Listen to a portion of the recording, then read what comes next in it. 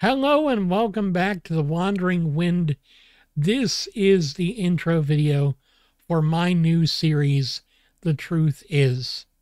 The Bible offers lots of information and truth about how life is and how life can be.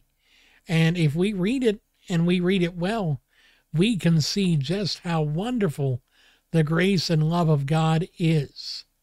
So, in this introductory video, I will be going over some of the key points that I'm going to be using in this teaching series, going through topics in the Bible based on what the scriptures say. So, in the first three videos in my series, I'm going to be talking about Jesus and truth.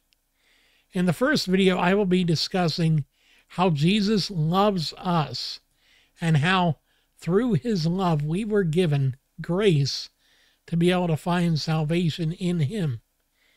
And then in my second video titled Jesus is the Way, I will be going deeper into why Jesus' path is the only way to a fulfilling and eternal life, and why every other path fails to meet the expectations and desires that our hearts truly have.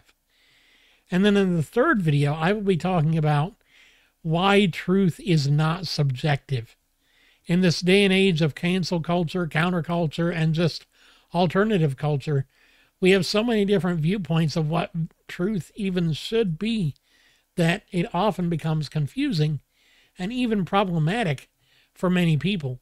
So having a clear, defined reason why truth is the way it is requires having a source beyond ourselves, which is why truth is not subjective, but objective. Then in the next parts of the series, in videos 4, 5, 6, 7, and 8, I will be going into different topics of specifically different life issues.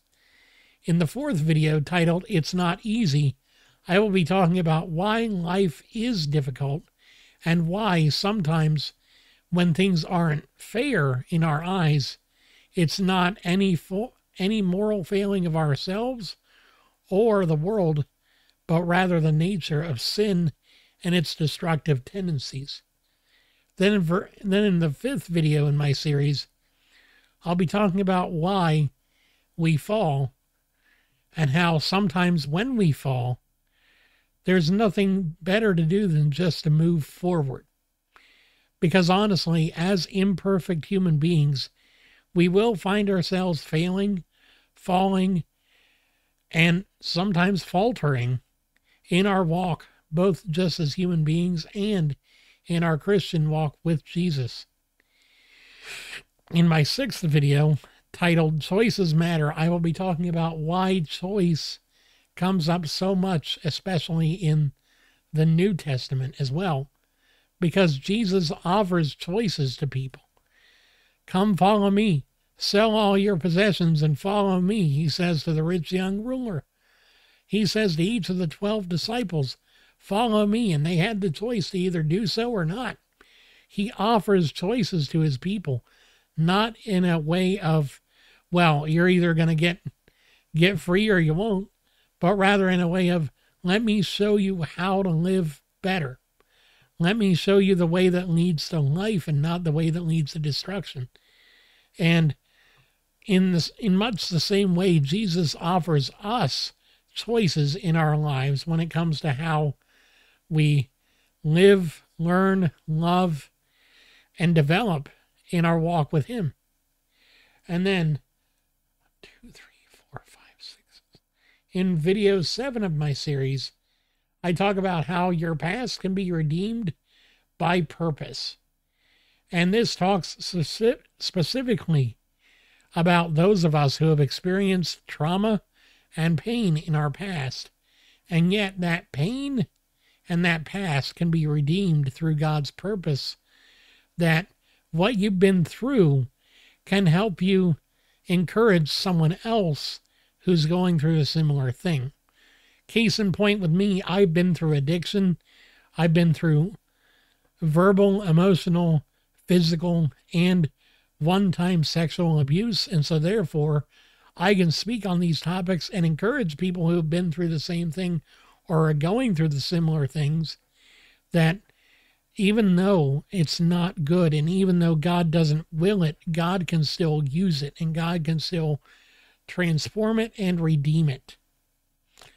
And then in the final video that I have scheduled here, titled Pain Gives Way to Praise, I talk about how grief and pain can often be motivators to praising God, citing sources mainly from Daniel and the Psalms, where I talk about how even in his most painful moments, Daniel decided to praise the Lord rather than give in to despair. And so these are just the few videos that I have so far scheduled. I have many more ideas knocking around in my head, and I will prayerfully consider adding them to the list.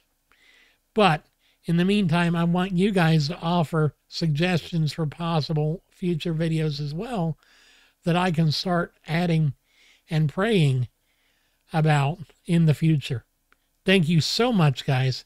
I love you. I thank you. I praise God for each and every one of you listening and watching. And I hope to see you again here soon. God bless you. Have a wonderful day. Take care.